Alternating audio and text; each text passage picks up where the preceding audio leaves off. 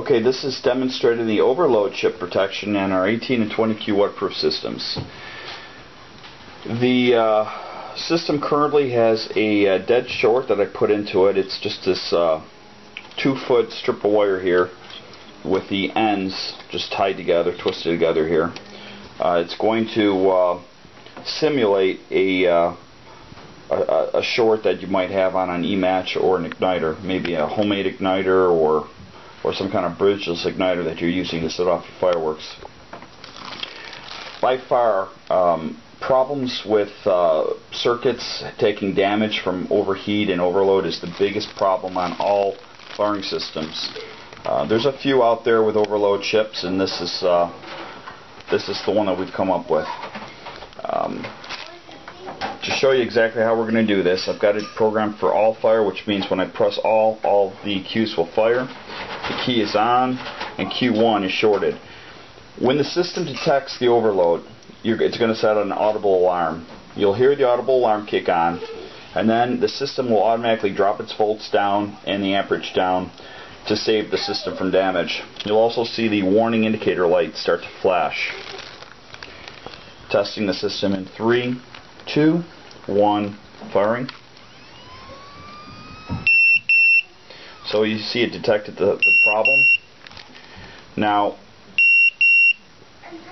I'm going to shut it off, and we'll do this a few times.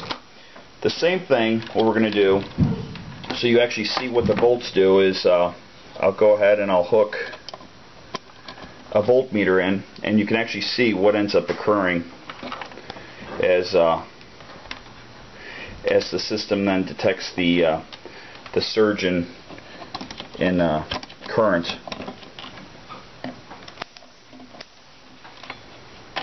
And we're going to just keep running this test over and over again. This is a 24 volt output. When it detects, as a matter of fact, to show you that, I'm going to go ahead and pull one of the streams out to make it so it's no longer overloaded, and I'll fire, and you'll see the 24 volts, or 23.8. that I have not charged its battery in a while, so let's just see what it is. 3, 2, 1. So 23.8. I'm going to go ahead and put back the wire here, which will of course create the overload. Firing in 3, 2, 1, overload. Okay, you can see the volts dropped way down when it detected the overload, and of course it's an overload protection mode. Turning it off. We're going to overload it again. Firing in 3, 2, 1, firing. Went back down.